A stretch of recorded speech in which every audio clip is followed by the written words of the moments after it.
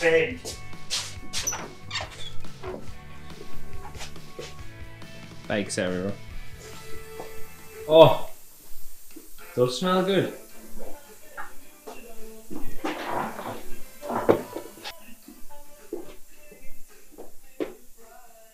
Tell you what, you've got some finish on them, haven't you? Yeah, it'll be alright, won't it? I don't quite got a good fucking finish on that. It look good when it's on there. Oh, fuck me, you're never gonna. Might need to turn down the funky tunes because we get done for copyright.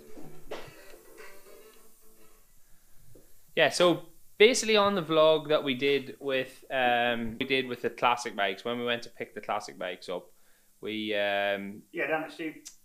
Yeah, that place. We don't want to, we're trying not to say his name, so we know where that is.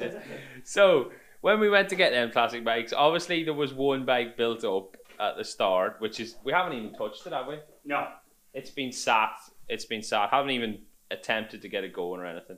So all we've been doing then basically is building this first bike. This bike was literally in a box, so there was loads of boxes of stuff that wasn't organised, right? And so we spent quite a bit of time trying to figure out what was for what. We've got like things like this. Well, we've actually downloaded this, so we know what we're doing. Yeah. Trouble is, the descriptions that come with this, we downloaded it from a Japanese one. So it's Japanese, right? So we know what number one is, but we don't actually know what the description is of it. But also we ended up with about 5 motorbikes. So there'd be 5 sets of, that looks like a swing arm spindle, wheel spindles. But there's loads of different bikes.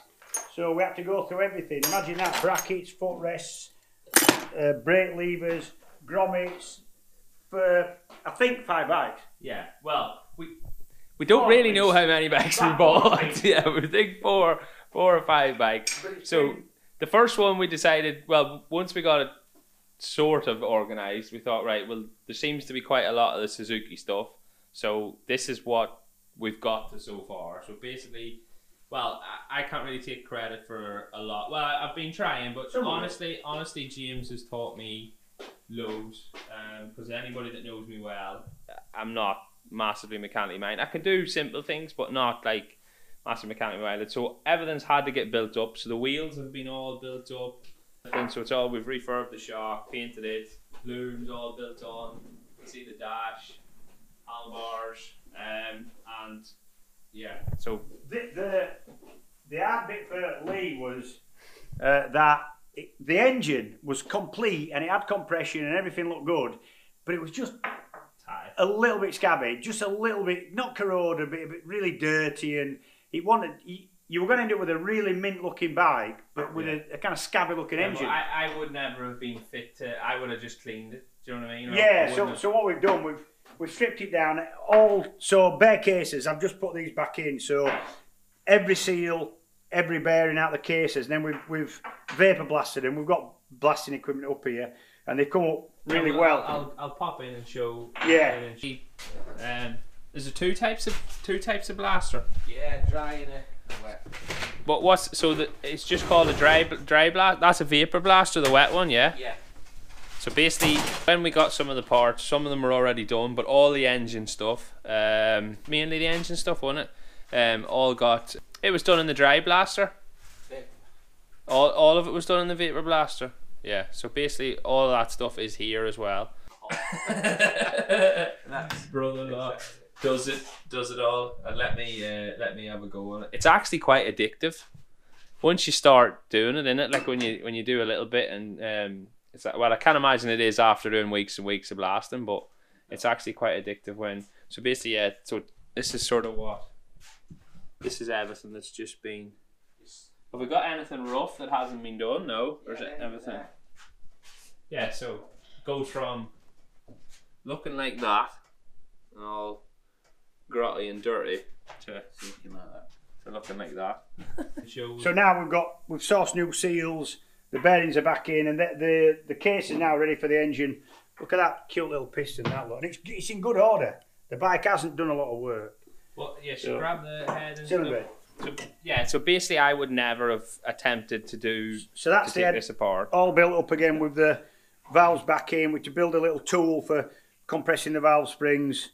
and that's all. Obviously, the idea to strip it down was we had to blast it, and you can't do that with any of the furniture in. So we're just waiting for.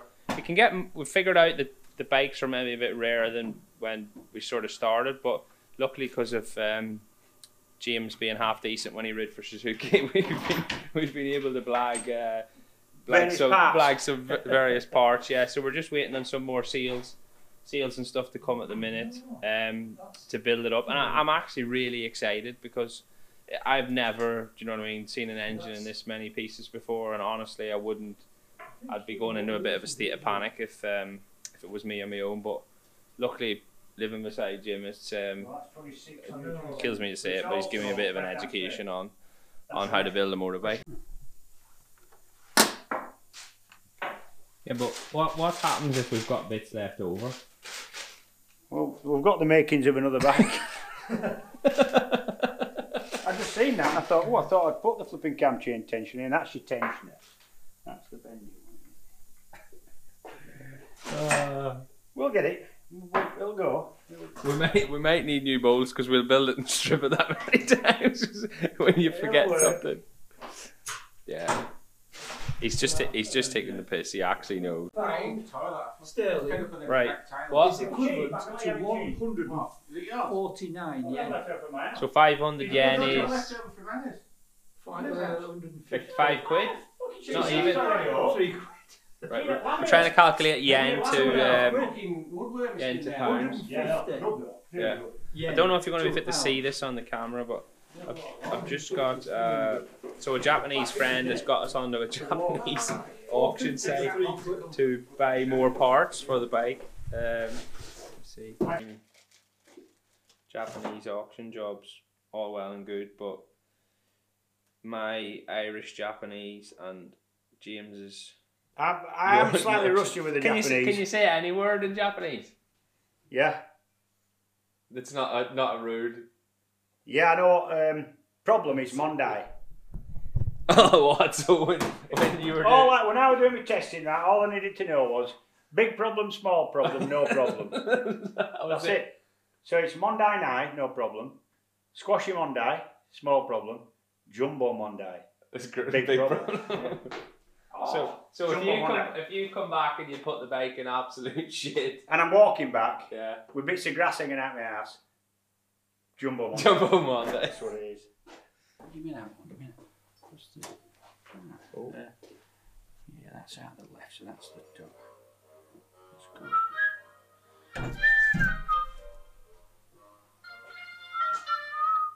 All right. Is it ready yet? Yeah, it's nearly finished. Should we go get some petrol? Not far off. I need to strip that. We're going to give that a bit of a blast. Yeah, but if you look, I've just like normally I'd get these re-blacked, but when you look how they've cleaned up, them's never been stripped. No. That's never been in bits before that. That's lovely. So most of it will completely go again with that. You can put in the comment section below who you want to see test riding the bike. James is better at wheeling, to be fair. Yeah, but we know what it fits. This is my 2022 TT Superbike preparation. The first bike that Lee's been able to put his feet flat on the floor with. Can't wait. I'm so excited. But the most exciting part of all these little bikes is this thing. So James has decided to put not an RD. What is the engine in 80? RM? RD? Right. So this here. This is the Yamaha version of that Suzuki that we just showed. The same as the bikes that we bought fully built. Yeah. And he has. So it had an air-cooled 50cc engine. So what I've done is I've got an RD 80LC engine that I've now bought a 6-port Malossi cylinder. So we should end up with about 21, 22 horsepower. What was it originally? It was an 80 air-cooled at about 5 brake. 50 air-cooled at about 5 brake. And then, but that's meant we've had to chop this frame member out. We've had to You've sent the little rad off, haven't you? Yeah, the rad I've mounted on these brackets here. and then once we've got it all dry built, then we can get everything blasted. And actually, it looks rough, but this frame is a really straight frame. It's just been in a damp garage. But it's really straight. There's no. So you've got like an increase of what percent? 3 times power. So we should have over 20 horsepower, which will make it lively. I'm going to be well fucked up when he comes past me. And it's got to be because one of my all-time heroes, and I was privileged enough to work for the man. One of my all-time heroes was Christian Saron, and I was lucky enough to work when he was team manager and I was riding in '96, and he's just a mint bloke. It'll be brand new. These are really good fairings. They're straight, no dings, proper. But they're all faded, so these need painting. But I'm going to put it back in this colour, which is Yamaha Motor France colours. We need to get a Blaga painter on board. That's the next Blaga. That's what we need. Next Somebody Blaga wants thing. A little bit of publicity. We'll give old Spray Bay, wink, wink. Get them some body work doing. But yeah. So yeah, next vlog on these things will be pulling massive wheelies on the airfield. Probably mainly Jim. Easy. If anyone's going to flip it, it'll be me off that.